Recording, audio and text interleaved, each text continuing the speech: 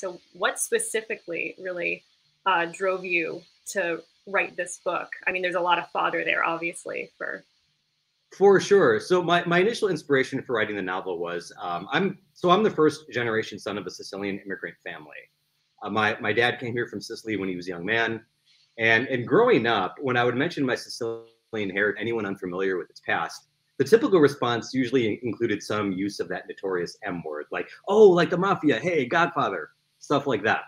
And I always felt that my Sicilian heritage deserved better than that kind of depiction that we see in popular entertainment, novels, books, media. And I decided that the only way to confront these negative perceptions was just to change the narrative altogether. So Right. I decided to write a novel about Sicily that had nothing to do with the mafia, that was more about what I loved about Sicily, which was kind of like this knight lore. So Sicily, had tons of knights back in the day. Like not a lot of people know this, but it was its own kingdom. It had knights and kings and all of this cool stuff. And I wanted to tell a story about that. That's where the exquisite stuff comes from, in my opinion. And I like to say in the book, a land of forbidden knights, forgotten fortresses, and fallen kings. Wow, that is epic.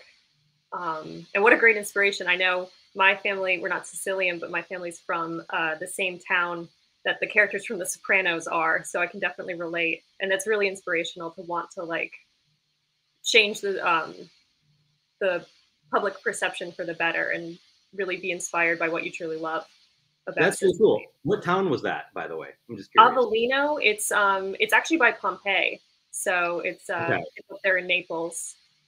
gotcha. Um, Great. yeah. Well, I should also add, this is a funny story. So after I launched the book, I launched Siciliana on March 30th, the 740th anniversary of the Sicilian Vespers Oh operation. wow, that's perfect.